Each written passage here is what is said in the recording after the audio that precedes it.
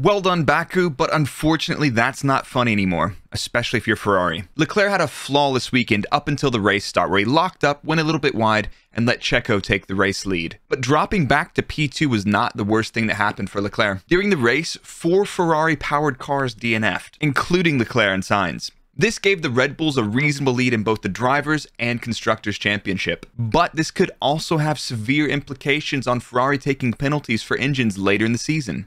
Speaking of the Red Bulls, this is probably the first time in ages we've seen Checo, the tire whisperer, actually struggling with his tires. A lot of people were talking about team orders again, but we're going to look into that in just a minute. Porpoising was another huge topic in Baku. For some drivers, it didn't seem too bad. For other drivers like Lewis, he struggled to get out of the car with back pain after the race. There's seriously something going on, and we'll touch on that in a little bit as well. Lastly, there was a little discussion about strategy choices for McLaren, and some discussion also about team orders again. So we're going to dig into that, but I feel like the Drive to Survive crew's trying to bring all the drama from the internet. But we're going to break that down and try to understand exactly what happened. We've got a few questions, so let's dig into the numbers. So just looking at the race results, the Red Bulls take an easy 1-2 after the Ferraris drop out. Russell and Hamilton bring the Mercedes home in 3rd and 4th place. The AlphaTauri looked pretty strong in the race, with Pierre Gasly coming home at P5, just ahead of Sebastian Vettel in 6th. Unfortunately for Sebastian, he finished 6th, which breaks his streak here in Baku. Before this weekend, he had finished no lower than 4th position. Tsunoda was likely to finish P7, but he had a long pit stop to repair his broken rear wing flap. Alonso comes home in 7th ahead of the McLarens of Ricciardo and Norris. And Ocon rounds out the top 10. So, what does this mean for the Drivers' Championship? You can see here the points accumulated through the whole season for each of the drivers. We've got another disaster weekend for Leclerc. Obviously, DNF in Spain, no points. Poor strategy in Monaco, and then a DNF in Baku brings Leclerc all the way down to P3 in the drivers' standings. At race 3, his gap was insane. Unfortunately, the tables have turned and the Ferrari now on the back foot. Russell, with Mr. Consistent, not finishing any lower than 5th in a race this entire season, is now 4th in the Drivers' Championship. Carlos, again this weekend, unlucky. He is down to 4th. Sainz is back to 5th overall in the Drivers' Championship. Hamilton back in 6th with a decent gap to the rest of the field, 37 points behind Russell. Norris is in 7th with 50 points gap to Ricciardo, who's all the way down in 13th with only 15 points. Ocon and Gasly taking up 9th and 10th respectively in the Drivers' Championship right now. All right, now it's time. Let's have a look at the race trace and just talk about what happened. I've used Russell here as the reference. You can see him along this line, so it makes it a little bit clear to see what's happening for everybody else. In terms of pace, the Red Bulls and Ferraris just kind of doing their own thing. They were going to run away with this Grand Prix, completely leaving the Mercedes behind. Russell a little bit in no man's land, ahead of everybody else at the end of the race. Somehow, Latifi gets a penalty before the race even starts, and you can see him serving that penalty there. So here we have the Sainz DNF, which triggered a early pit stop from Leclerc from P2. That gave him an early opportunity to switch tires onto the hard and try to convert this maybe to a long one stop. Unfortunately, we can see Leclerc retiring here. So the first thing to look at is the Red Bulls and Max overtaking Perez. Some of the people on Twitter and everything else were talking about team orders, but it looks like Checo starts to struggle with his tires here and Max with an easy overtake. We're going to look at this a little bit more in a minute, so we'll get back to it. Throughout the rest of the race, Max has a pretty clear gap on Checo, both of the guys managing tires to the end to bring home the Red Bulls in P1 and P2. During the beginning of the race, there were some interesting comms between Ricciardo and Norris. Ricciardo basically saying, I have a bit of pace, let me pass so I can have a go at Alonso. We're also going to dig into that. What did McLaren do right and what did they do wrong? And is there anything they can learn from that? You can see here at the end of the race, Hamilton overtakes Gasly to bring home the Mercedes in P4 behind Russell in P3. Tsunoda was on for a good finish until he had a lengthy pit stop to repair his broken rear wing flap here. Unfortunately, no points for Yuki today. And I have no idea why I rescaled this graph to show Latifi.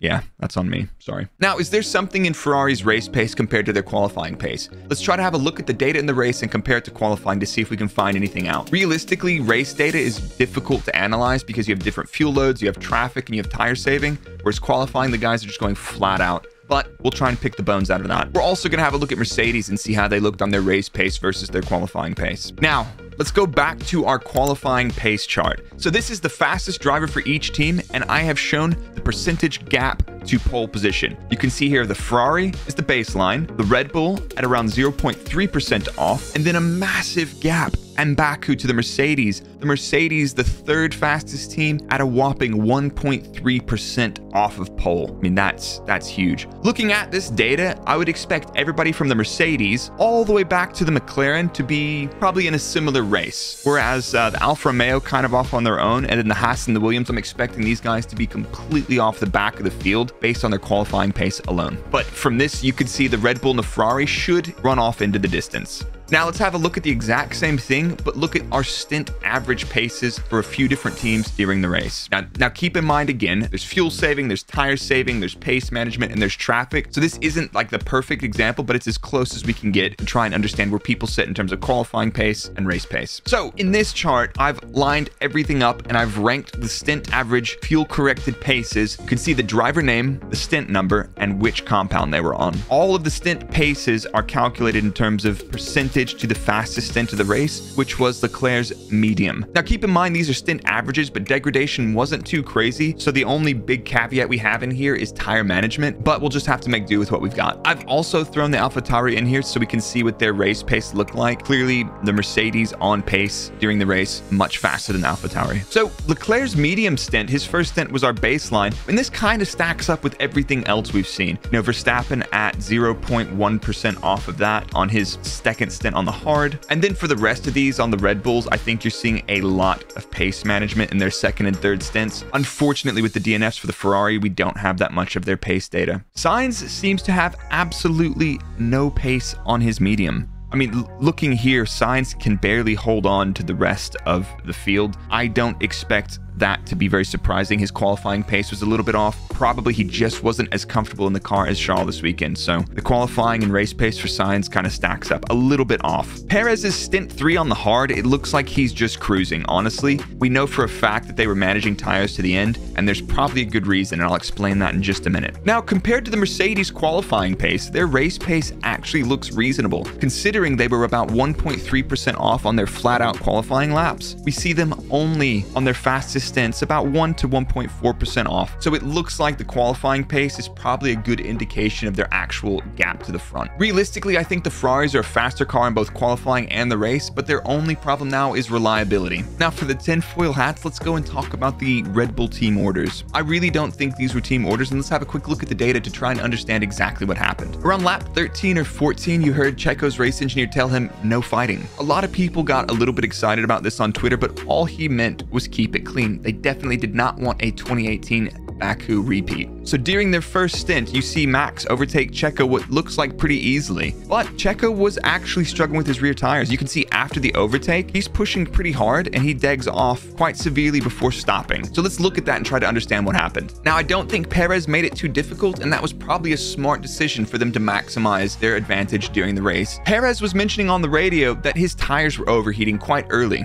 Why is that? Checo is usually the tire whisperer, right? Now, if I had to guess, I'm looking at the race pace at the beginning of the race. Checo's lap times here were mental, whereas you can see Leclerc and Verstappen and Sainz kind of easing into it. I think Perez got the race lead and hit the tires pretty hard, and they fell away much sooner than he expected. You can see here consistent lap times and then the tires just falling away before boxing. So just looking at it, did Checo's first 2 or 3 laps on that new tire actually hurt him in the race? I think he was still confused about this afterwards when talking to the press. Now, for the rest of the race, Max seems quite a bit faster than Checo. Now, was this Checo just consolidating his race, or was that him a little bit spooked by how much degradation he had early on in the first stint? Both of the drivers managing their tires to the end of the race, so I think the team were surprised by how much deg Checo got. And then after Ferrari DNF'd, it was an easy 1-2 for the team. Now, during the broadcast, we heard a lot of discussion between Norris and Ricciardo and their engineers. It made the whole thing seem a little bit dramatic, but let's have a look at the data and see what we can understand from that. The interesting thing, Ricciardo started on a hard tire behind Norris on a medium. It is not uncommon to see teams split strategies, especially when starting further back. You never know what's going to happen with safety cars, VSCs. Depending on how the race unfolds, either of those strategies could have worked out just fine. So let's take a step back, look at the data, and see what we can understand from this. Now, for this, I've highlighted a section of the race. We've got Hamilton all the way back to Ocon. You can see at the start of the race, Ricciardo on the hard, making a small gap to Lando on the medium, and both of them following closely behind Alonso. So this is where it starts to get a little bit interesting. You can see Norris starting to dag off a little bit, losing pace relative to everybody else. We see Alonso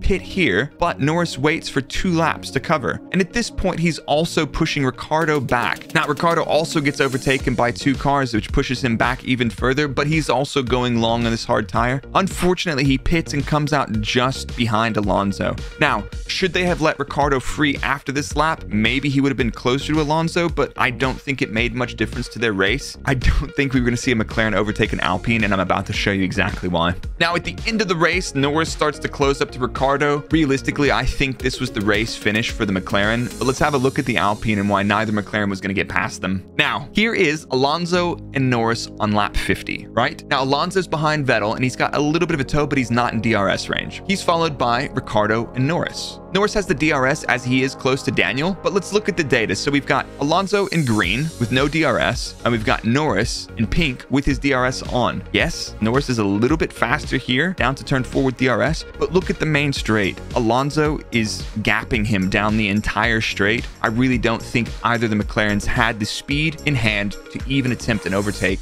on an Alpine. McLaren, not much of a straight line speed car this season, so I don't think Montreal is going to be very kind to them either. Now, there's a lot to talk about porpoising and its impact on the driver's health and well-being, but to be completely honest with you, I am so bored of hearing about porpoising, so I'm going to make this short. Here's what I think about the whole thing. If a team's car has severe implications on a driver's health and well-being, it is the responsibility of the team to resolve that. If resolving this costs a team performance, that is on the team. It's up to the teams to ensure that their drivers are safe, and it's not up to the FIA to police this and make everybody else slow because one team has missed the mark in the design of their car. Anyway, I am completely sick of talking about porpoising, so that's my take on it. Montreal is next, another low downforce, long straight, bumpy circuit. I will not be surprised to see the Ferrari and the Red Bulls out front with a pretty severe gap to the midfield. In terms of the midfield pecking order, I don't see that much changing from Baku. Unfortunately, we're going to be talking about the porpoising thing again, I'm sure. And after Ferrari's engine issues, Leclerc was on his 3rd turbo. If he has to take another turbo, that'll be a 10-place grid penalty. Let's see what happens in Montreal. See you next time.